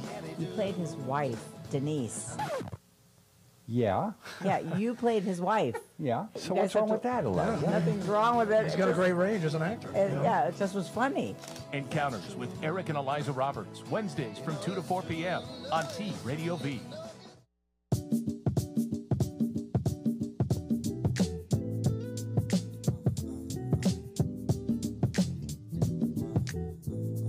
Relationship Dismount is a book that I created.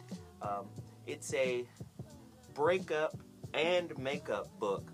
But what's interesting about this particular book is I used gymnastics to come up with a concept based off of sticking the landing. Everybody knows that in a gymnast's routine, one of the most important and crucial to the success of that routine is how they end it, how they finish it. And I decided to come up with the concept of relationship dismount using this metaphor.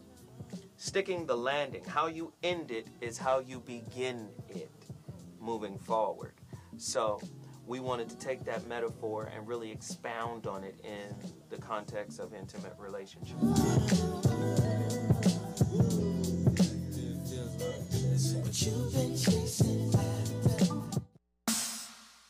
You are watching T Radio V, radio in TV.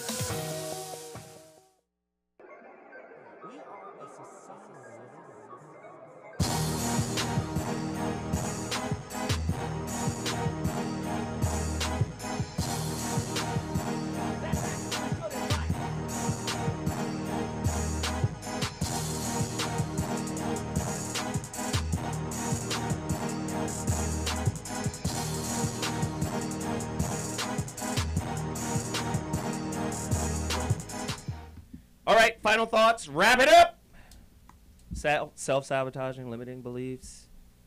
We're all, to some degree, prisoners of this.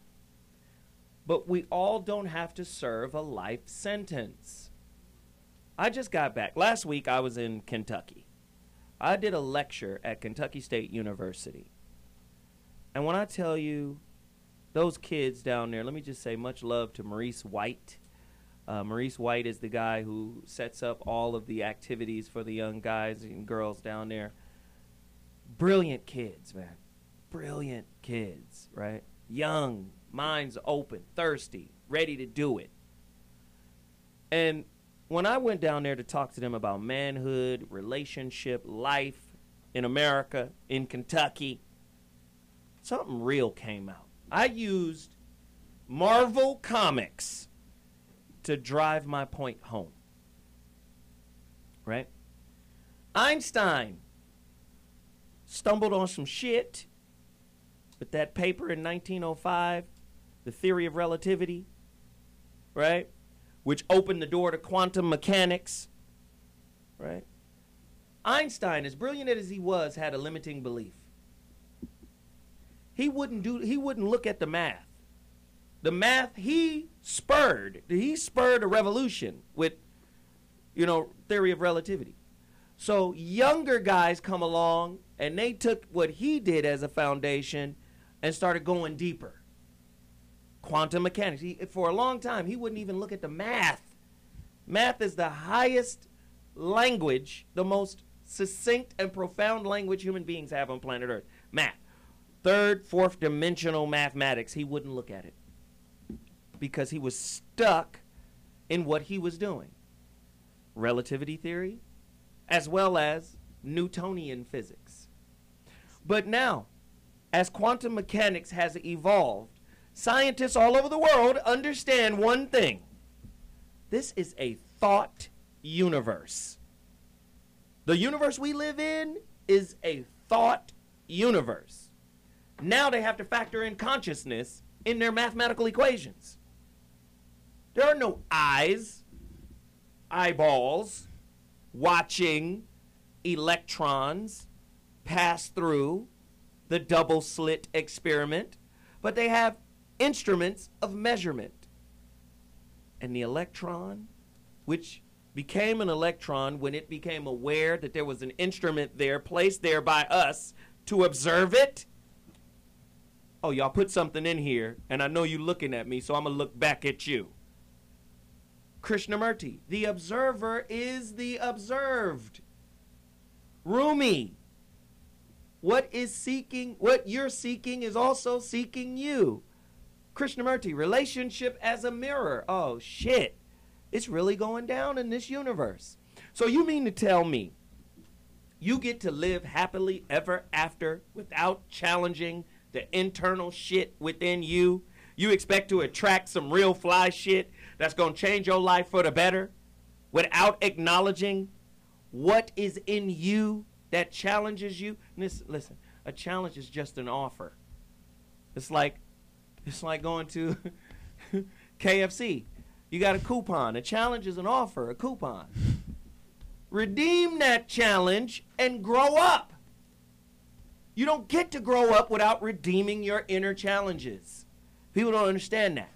So I told these young kids, I said, we're going to use Green Lantern. Yeah. Green Lantern. Hal Jordan. What's the Negro Lantern called? I like him better. What's the Black Lantern called? John somebody? John Whoop-Ass? We're going to say John Whoop-Ass for the Black Green Lantern. What is the basis of Green Lantern? Well, there's an energy force in the universe that's green. Mm-hmm. They call it the green flame called will. Willpower. Mm-hmm. The power of will. When they get the new lanterns into the core, they get trained by Kilowog and the gang, different aliens, on how to make their mental constructs stronger. Anything you think of, you can create through the Green Lantern ring. Oh, that's the law of attraction. That is your mind creating a construct. Now, the stronger you get, the stronger your constructs are. The stronger your mind gets. So what is the natural opposite to Green Lantern? The yellow core. The Green Lantern has a natural enemy, the yellow core. Yellow is fear, led by Sinestro. Yep. Sinestro, Latin word for left-handed. You know, for the Catholics, that was a very evil thing to be left-handed. So the bad guy is the left-hand dude named Sinestro. In the fear core. So many people have joined the fear core. Fear makes their decisions. In the relationship dismount, I don't say just fear alone. Fear got a cousin named ego. They come together and form Figo. Fear and ego. Figo. Making decisions for you. You're afraid to piss your mama off. You're afraid to piss your daddy off. I've already said, I see you, pimp! I always say, if you haven't had an original thought that didn't come from mom and dad, you can't call yourself an adult yet. You've got to challenge them. I'm open to my kid. Challenge me, children. I'm not always right. Take what I'm working on to its fruition point. You can do that, but it can't do it without your original idea too. Do you understand? These limiting and negative beliefs are not something to be run from. They're something to be You got to look at them like Jehovah's Witnesses after you've gone to seminary school. Come on in here. Let's have this conversation. I done studied so much religion. When they come to the door, I say, come on in. They be like, really? Yes, I'm about to bust your fucking ass. You know, you think you about to convert me. I'm about to convert you. But that's the whole point. We run from our problems. We run from these negative aspects of ourselves, and we think we're going to run into happiness. It's impossible. You can't be happy until you're happy with you. You can't be happy with you until you reconcile you. You're a problem from the jump. Krishnamurti said, inside every problem, there's the inherent solution waiting to unravel. The relationship ain't going to unravel it for you. It's just going to show it to you. Then you're going to get mad and leave and go somewhere else as if the problem isn't still there. I'm Zoe Williams. That's my final thought. We got work to do. This was a great show. I appreciate everybody for participating.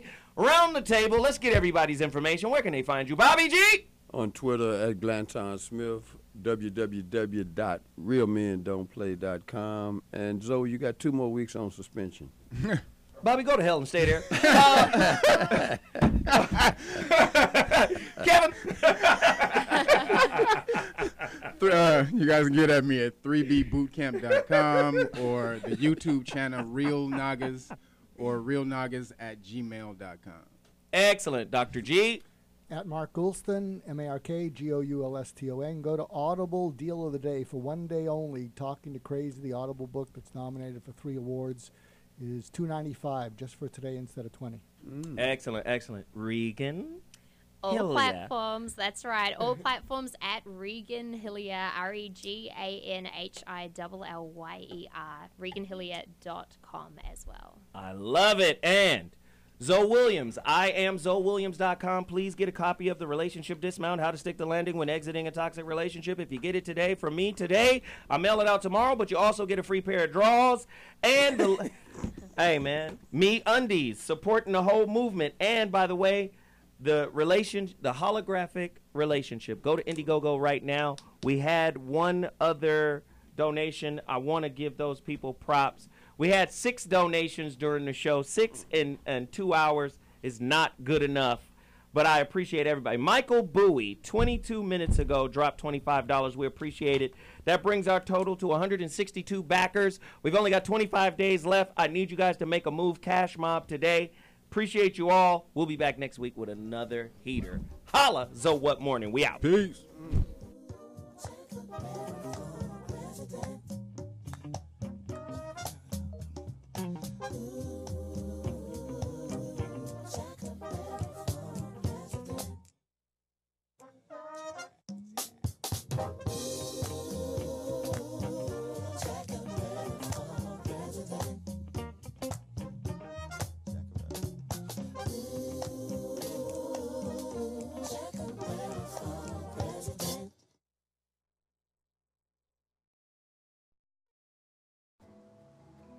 You are watching T Radio V, Radio and TV.